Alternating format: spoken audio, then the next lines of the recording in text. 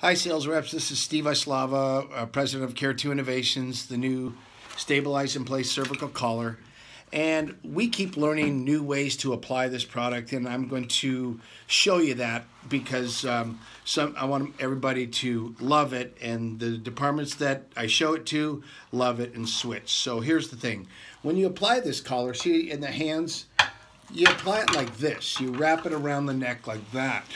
You don't go like this. It's harder to fit like that.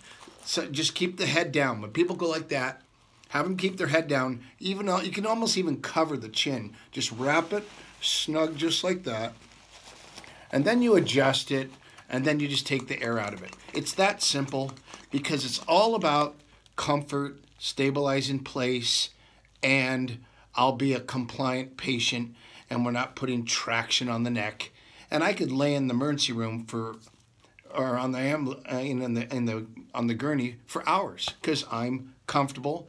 And there's no damage to my ligaments and an unstable spine. I'm stabilized in place. Another cool way that Huntington Beach Fire Department taught me is that they keep it like flat, and then what they do is they'll take a little air out of it.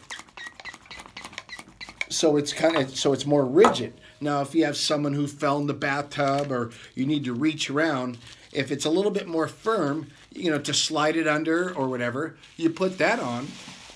And what they told me is, once they put that on, then they could talk to the patient and mold it like clay around the patient so they're comfortable, and then take a little bit more air out. We're done. Stabilized in place, comfortable. You guys are all smart. All the firemen, you tell the firemen and the paramedics and the EMTs and everything that they're all smart people. They can figure out MacGyver this way, any way they want, and come up with cool ways to apply it. Really simple. And if you have any questions, please don't hesitate to call me, 949-375-0707. All right? I love you guys. Get out there and push them.